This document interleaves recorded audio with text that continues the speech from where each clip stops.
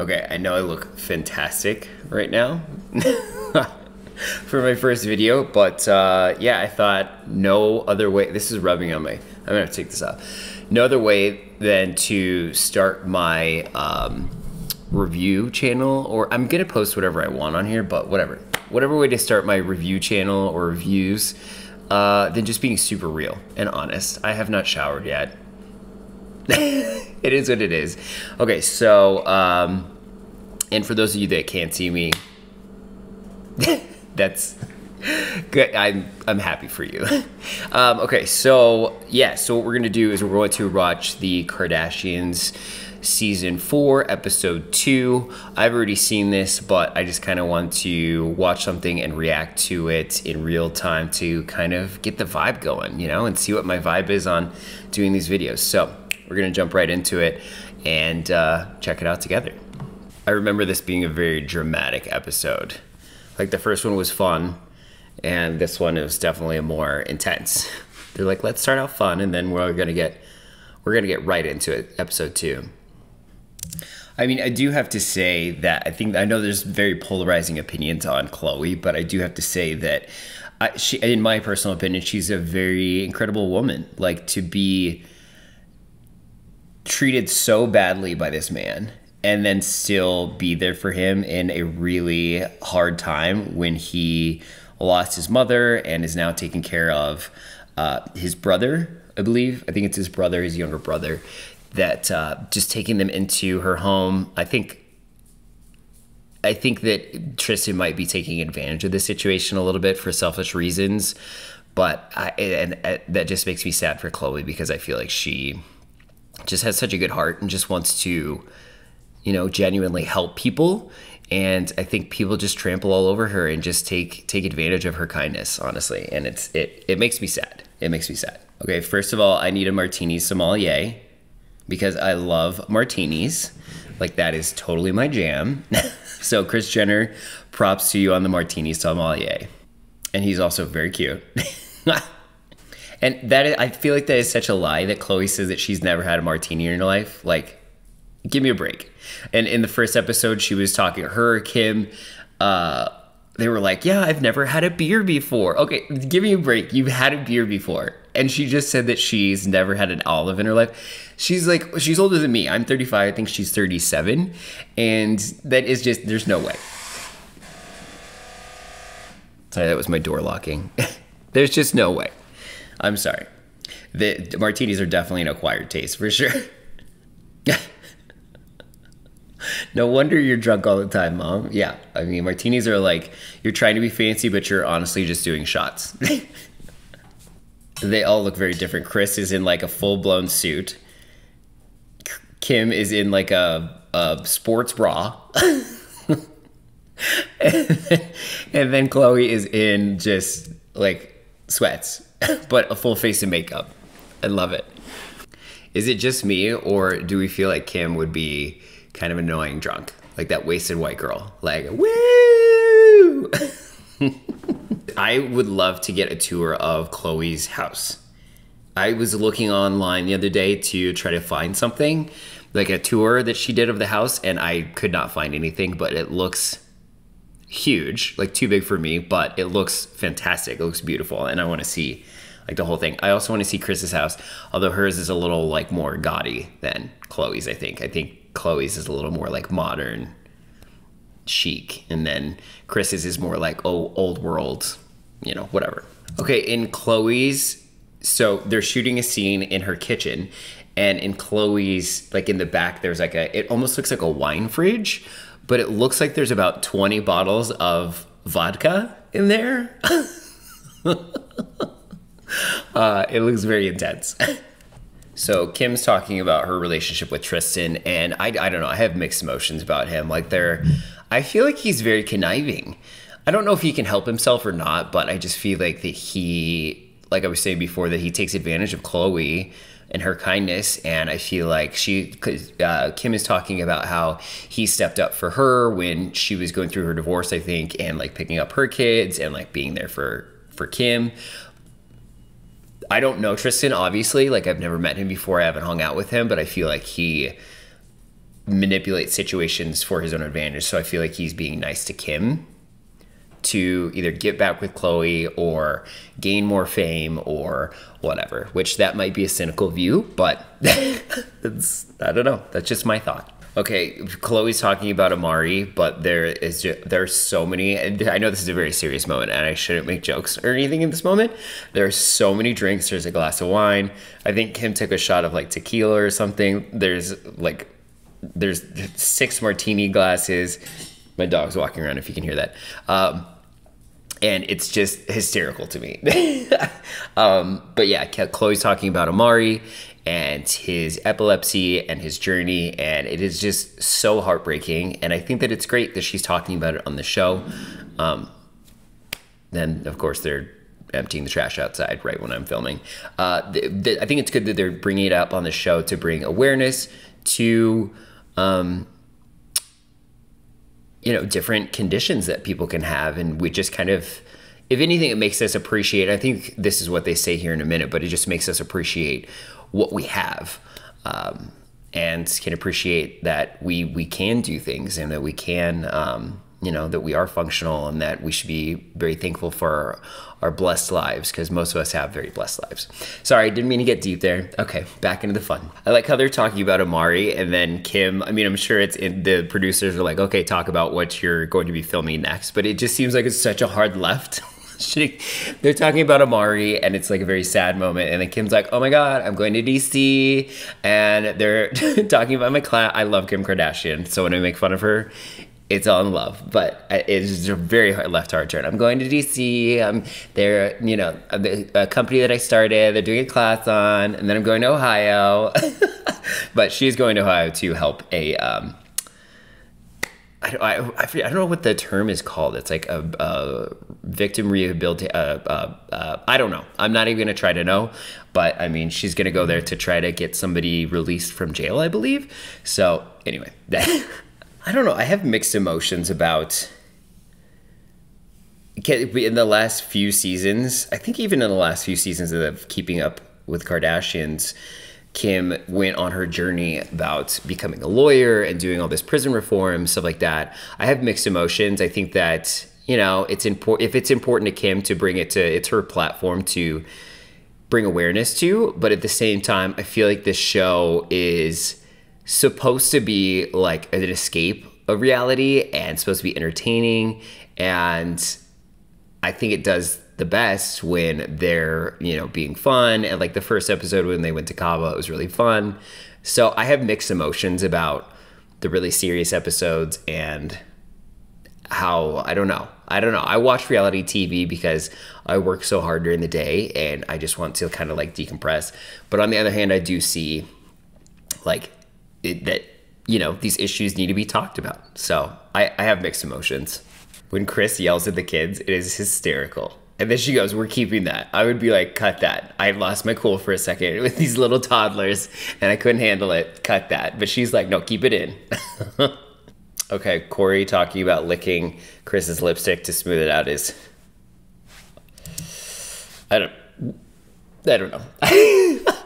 I'm really happy for Chris and Corey. I think they're like a cute couple, but like the way they talk about sex, I don't know. I'm just not into it.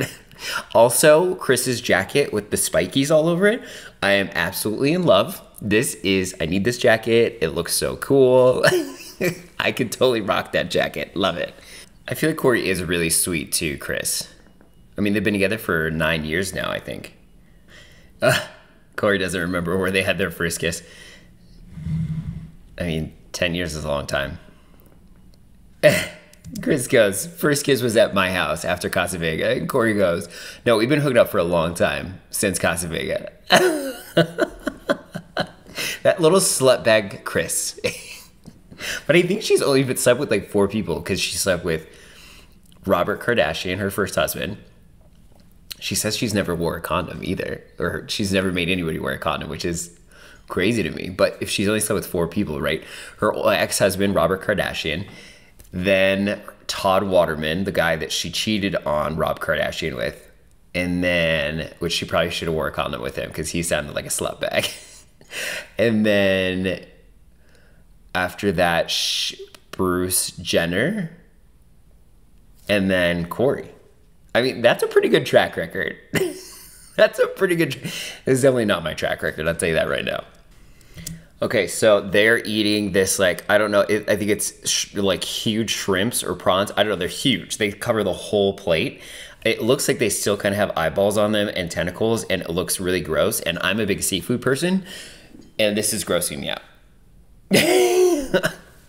Ew, see, they talk about sex so much. Corey was just like, so we can boink on date night.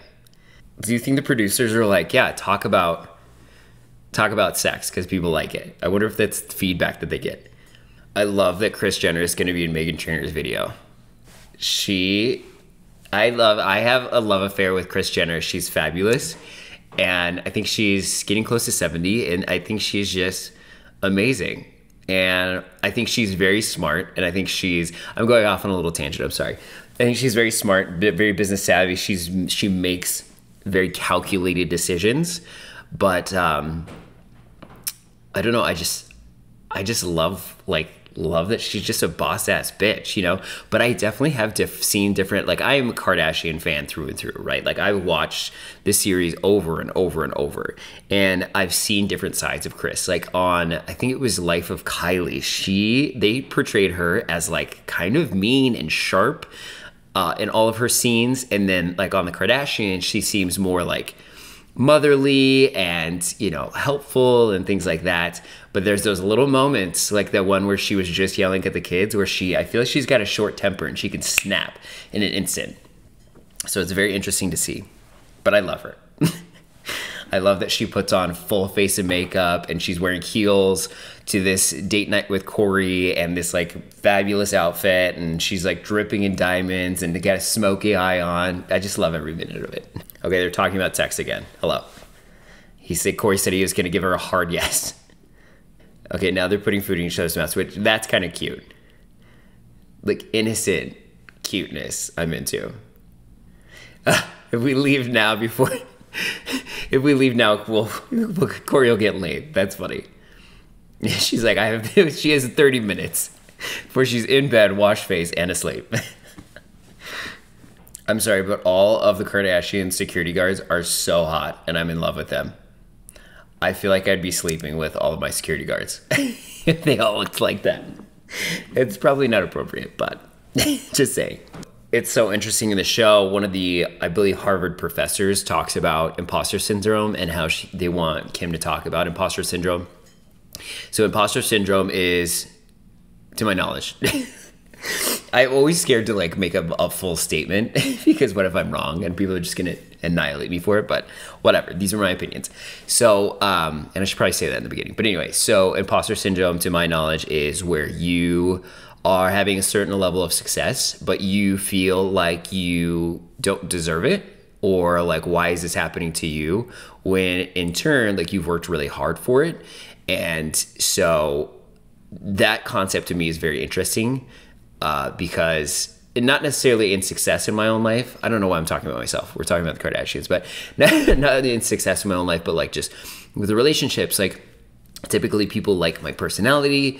And I always have like imposter syndrome of like, you know, why do people like me? Or like, why do people like, you know, I just don't get it, because like, I don't deserve to be liked like that. It's very interesting. I've talked about this with my therapist, and yeah, it's a very interesting topic. So that just kind of triggered me a little bit.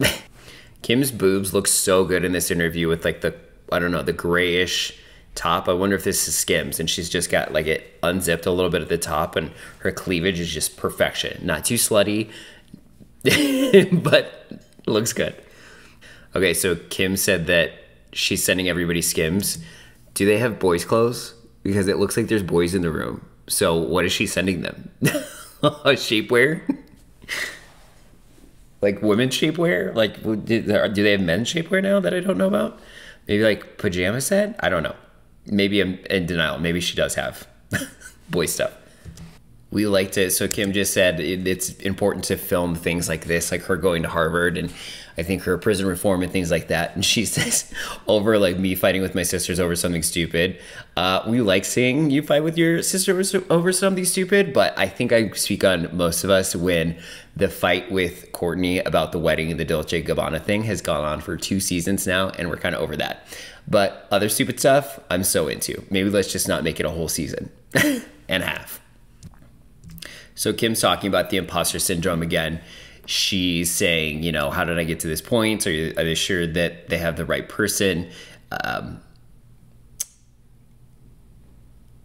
that it keeps her humble, which I think is amazing. Like, as big of a star as Kim Kardashian is, I feel like she is, at least from what we can see and what she allows us to see, she's a pretty humble person, like for being a billionaire and has all this success and all these eyes on her and, you know, all this fame and everybody's in love with her and she's so beautiful. Like, I think that to maybe a normal person, that would destroy them. It would destroy me if I had all of this fame. Like, I would be a monster. So that's a very interesting concept that she talks about. So Kim's talking about how Caitlyn told Kim that you have to do things that make you feel uncomfortable to grow. And that's something that I don't even remember who told me that, but that's something that's been instilled in me as well. And I definitely tried to live my life like that, doing things that make me really feel uncomfortable, like public speaking, things that I'm still not good at, like public speaking, but like doing things that make you feel uncomfortable and make you feel anxious and nervous are the only things that are going to help you become a better person, you know, find new opportunities, all that stuff. So I love that. I love these little tidbits that Kim's dropping in this episode. It's very serious, but it's very cute. Oh my God. Kim is talking about how Courtney and Kim would call the 900 numbers, like the sex numbers. If you're too young, you probably don't remember this. I used to do this. I used to talk to guys. It was so weird. You would call the number and I would always go to like free, what do you call it, pay phones? Because for each number you would get like 20 free minutes, and so then you'd record a message like, hey, I'm like 27, 5'10", whatever, and then people could like click through and like you could live talk to them over the phone. And so I used to do this, so I know exactly what they're talking about. It's very creepy, it's very weird, but it's hysterical that they would make guys go to the mall and then they'd stand them up. It's hysterical and it's sad at the same time. But I know exactly what they're talking about. And I'm glad those say, I hope they're not, I think maybe they do this on the show. They like call it. So I guess they're still around. But I don't know why you would need it with the internet now. I don't know. I love that she's calling this on camera, this hotline. I'm sorry, but the guy that Kim is talking to on the phone, on camera, live on this hotline sounds so hot. I kind of have a sixth sense about like, I can tell if guys are going to be hot or not by their voice or like, I don't know, just different things like that. I feel like Chris, this guy she's calling, I think he's a hottie. Okay, so this store that Chloe is opening, the Good American store, it looks gigantic. Like, my chair is falling, sorry. But I've said this over on my other channel, but my chair, it like slowly falls. I probably need to get a new one.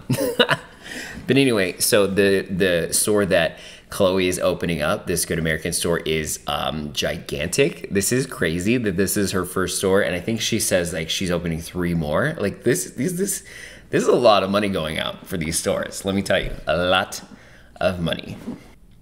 Oh, they're doing 4 different stores. I wonder what stores they're opening. So they're opening Century City, Vegas. Okay, Chris is doing her music video with Meghan Trainor. Love it. Meghan Trainor's so cute. She's got perfect teeth. God, Chris looks fabulous in this poofy white cream and dripping in diamonds and her blonde wig. You know, big butt.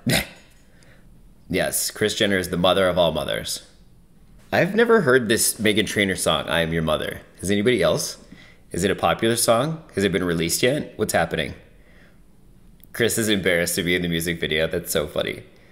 She looks fantastic in this video. They're showing little clips of it.